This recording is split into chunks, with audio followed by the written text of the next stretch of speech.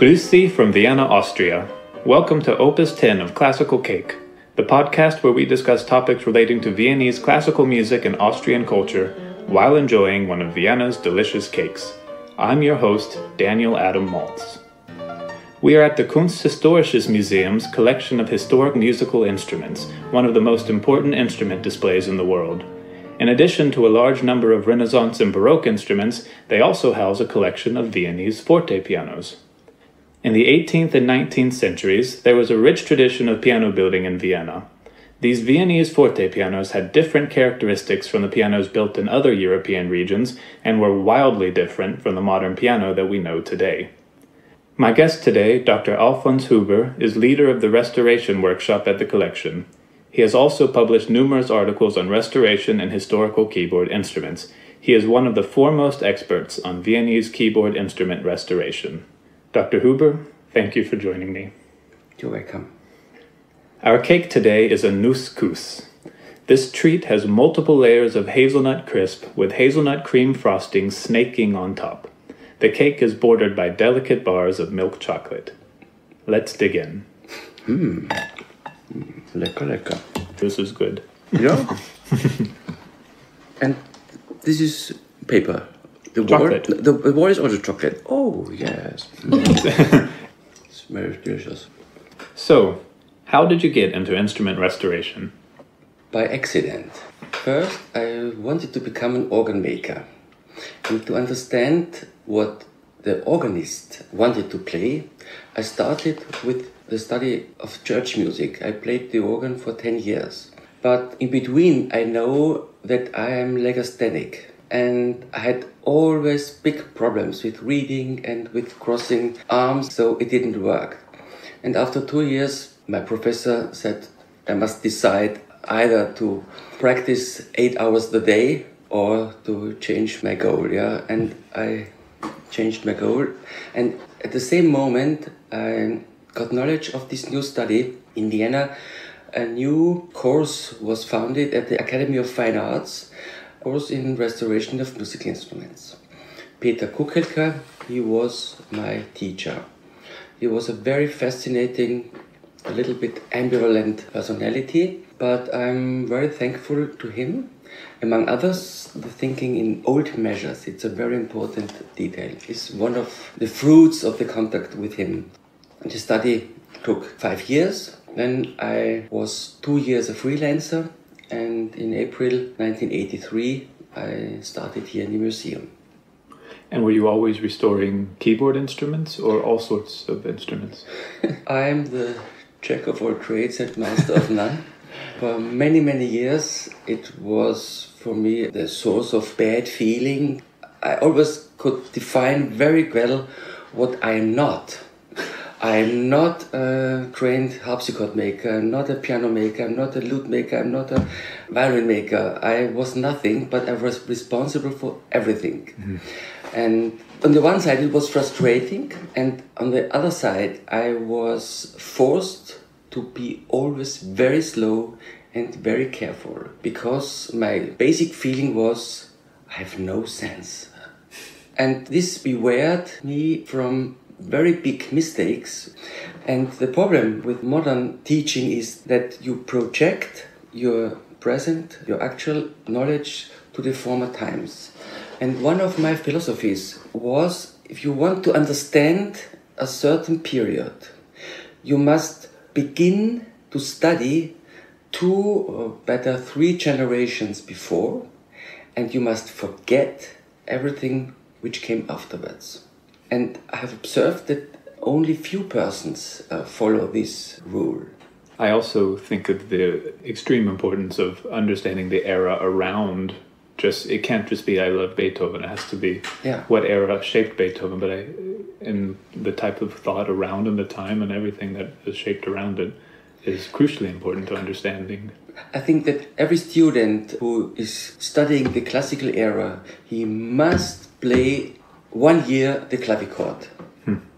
Because without clavichord you never will understand Mozart, and especially Haydn. Haydn, for example, I played Haydn as a student and on the modern piano, and I don't like it. For me it was very boring. In the meantime, I've built around 20 clavichords from 1400 to 1800. And when I started to play Haydn on the clavichord, I immediately understood. Also, one single tone on the clavichord is different than a single tone on the fortepiano, and you can, on a good clavichord, you can influence the tone after the touch. Mm-hmm. And for example, the suspensions in Haydn's menuets or in the slower movements, you can't describe. Yeah. Yeah, absolutely. Yeah. Everything was conceived on the clavichord. Yeah, and I have read it in this biography that also as an old man, he started early in the morning and he improvised every day 3 to 4 hours before lunch. And when he had a good idea, he wrote it down. And he was inspired by the clavichord. So also some orchestral music smells for me sometimes, oh, it's a typical clavichord passage. Yeah. Yeah. There were two main types of fortepianos, Viennese and English. Today we're going to focus on Viennese fortepianos, but to clarify for the audience, what are the main differences between the two? To be correct, this differentiation between English and Viennese fortepiano didn't exist at the beginning. Piano making started all over Europe, mainly with a Stoßmechanik, what we call today the English action. So there are three important instruments by Anton Walter, and the best known is Mozart's own Hammerflügel, which is preserved in Salzburg. And all three earliest preserved Walter instruments have changed actions. And obviously the hammer rail is cut out, and he changed it from Stoßzungenmechanik to what we call today Viennese action. The reason is that the Viennese action, or German action, the Stein's invention, that the action is very, very vivid and accurate, and it follows much more the intentions of the fingers. Loudness is not the goal, is not the problem, it's not a theme. Loudness is not a form of quality. If we speak louder, what is better? I can speak interestingly or poetic, a lyric. You can communicate anything without volume. Genau, yeah. And as music took place mainly in smaller rooms for private interest, just for fun, you need not loudness, because in a small room we don't shout if we speak with each other. Unless you're American. Okay, yes. So, what is the answer to your question? If I make a resume, the Viennese piano makers, they were organ makers. The title of the profession was organ and instrument maker. And instrument was the keyboard, the stringed keyboard. So they built organs and clavichords and harpsichords and fortepianos. And they started with Stoßzungenmechanik, the English action. After 1782 or 3, the knowledge of the new action came down the Danube from Augsburg. Johann Andreas Stein was very famous before, and he became much more famous with the new action until he died in 1792. And the Viennese adopted the new action and kept the old one. Schanz, for example, and Anton Walter in the square pianos, they kept the Stoßzungenmechanik, and with the Flügel, they preferred the better Viennese action. The modern piano evolved from the English lineage of piano making. So why did the Viennese action all but disappear? After 1830, loudness became the goal. And you can reach loudness only by more mass of the hammers and mass of the strings. Thicker strings, more tension, and heavier hammers. And that's the point where the Viennese action can't follow. So it was, as halls got bigger and bigger and tastes changed, these English pianos needed to fill the space. The main reason was the loudness. Yeah. So your collection here at the museum has Viennese pianos from roughly the 1780s all the way up to 1958. Can you walk us through how these instruments changed over time? The story, which you can read in many books, first was the clavichord. It was very soft and very primitive. Then comes the harpsichord. It was a little bit louder. And then, thanks God, we got the pianoforte, and now we have the Steinway, and it is the loudest and the best. Yeah, This story is wrong and stupid. In the 1770s, all instruments lived peacefully together. I would say that during Mozart's lifetime, the main focus was to keep the lightness of the key touch of the harpsichord and combined with a hammer action which reacts like in a clavichord.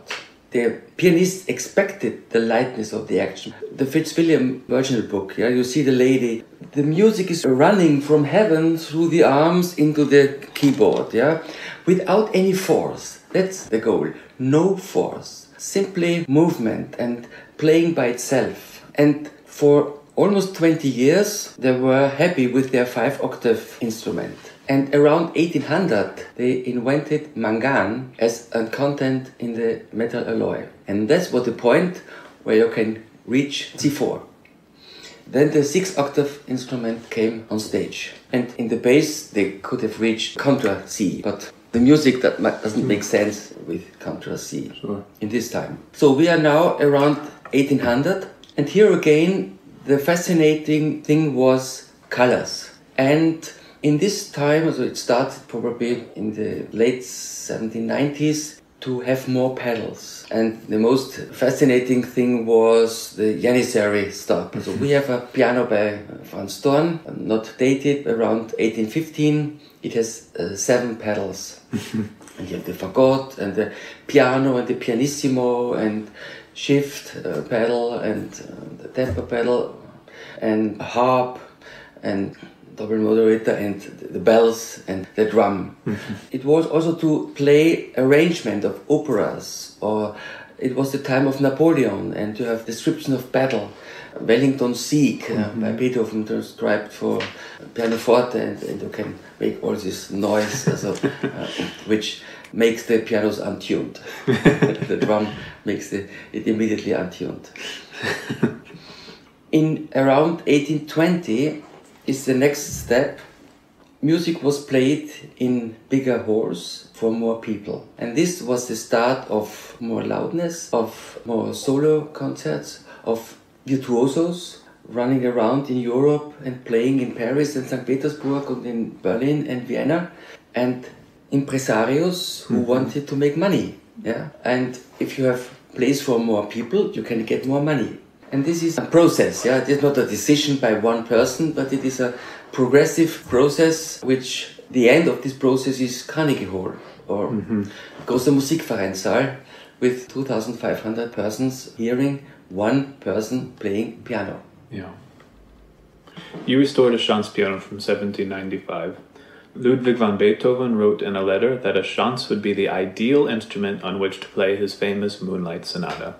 What do you think are the unique characteristics of the Chance that made him feel this way?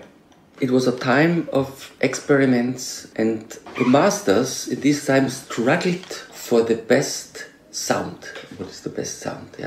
For this speaking and articulating, poetic sound. Very close. The piano was compared with the sound of the human voice and with the sound of woodwind instruments. The goal of the piano makers was to make a speaking, singing piano. And our Chance piano has a peculiarity which is really unique. It is not unique by Chance, the other masters too, but it has no gap spacer. And when we restrung, this instrument was restored in the past several times, and when we restrung the instrument, this experience, I can still have it in mind. This instrument, it sounds different. Why? And then I imaginated that it has no gap spacer. And the gap spacer is iron bar between the reverse of the rest plank and the belly rail. It keeps in distance the base for the action.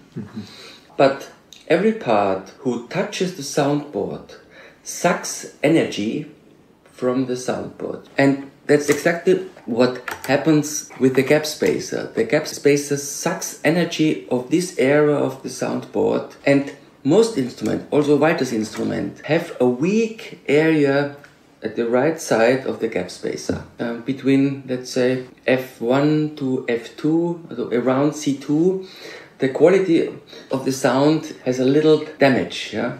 And it's my theory, I can't prove it. The chance piano in the middle is entirely free.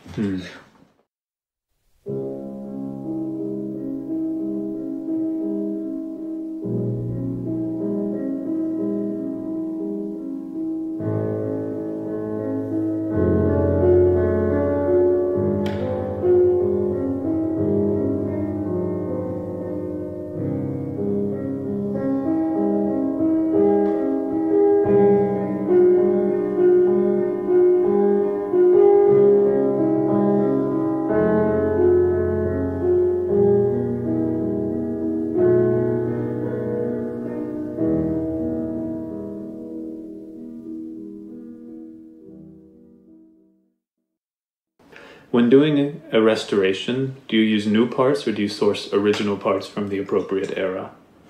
This question is my favorite. It touches my favorite field.